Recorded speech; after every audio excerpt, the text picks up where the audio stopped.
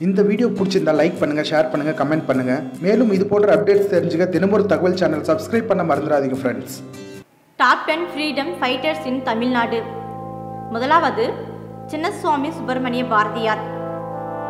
1881 December 11 Ettayapuram கிராமத்தில் சின்னசாமி சுப்பிரமணிய ஐயர் மற்றும் லட்சுமி அம்மாள் ஆகியோருக்கு மகனாக மகாகவி சுப்பிரமணிய பாரதியார் பிறந்தார். இந்தியாவை ஆக்கிரமிப்பதற்காக ஆங்கிலேயர்கள் தவறான மனப்பான்மை அறிந்த பாரதி அவர்களுக்கு எதிராக பல்வேறு போராட்டங்கள் நடத்தினார். அவர்களுக்கு எதிராக பத்திரிகையும் நடத்தி வந்தார். இரண்டாவது திருப்பூர் குமரன்.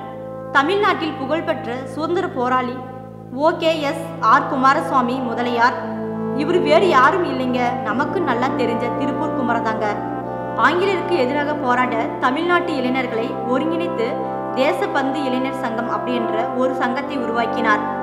ஒரு போராட்டத்தின் போது பிரிட்டிஷ் அரசாங்க தடை செய்யப்பட்ட நமது தேசிய கொடியை இவர் தாங்கி பிடிச்சதால ஆங்கிலேயர் கொல்லப்பட்டார். இதனால இவர் கொடிக்காத்த குமரன்னு அழைக்கப்படுறாங்க. மூன்றாவது வீரமங்கை வேலு நாச்சியார்.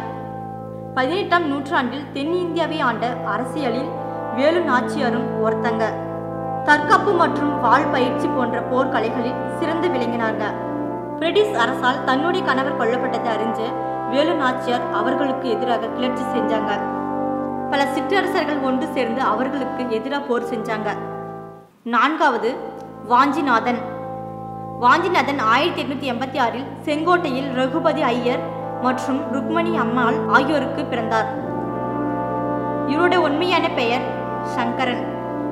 பல இந்திய சுதந்திர போராட்ட வீரர்களை கொல்ல காரணமாய் இருந்த கலெக்டர் அசோகாவை சுற்றி கொண்டார். ஐந்தாவது வீரபாண்டிய கட்டபொம்மன். 18ஆம் நூற்றாண்டில் ஆங்கிலேயர்கள் எதிர்த்த பாளையக்காரர்களின் படைக்கு தலைவராக கட்டபொம்மன் இருந்தார்.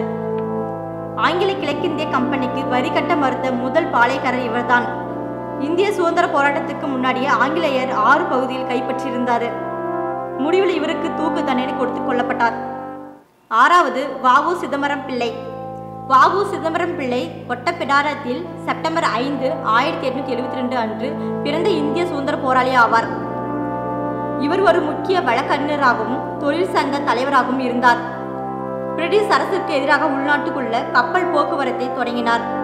இதனால இவருக்கு கப்பலோட்டி தமிழன் அப்படின்றது அழைக்கப்படுறாரு. ஏழாவது தீரன் சின்னமலை.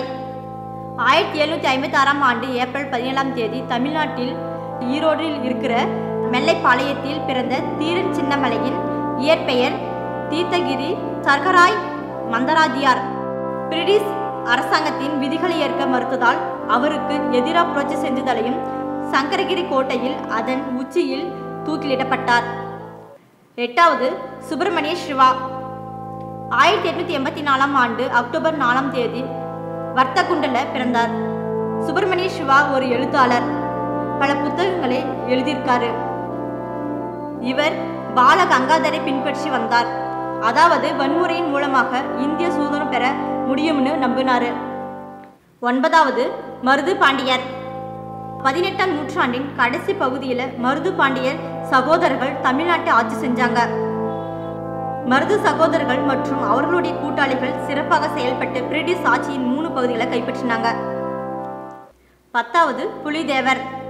மோர்வா சமூகத்தை சேர்ந்த புலிதேவர் ஆரம்ப கால சுதந்திர போராட்ட வீரரால ஒருவராக இருந்தார்.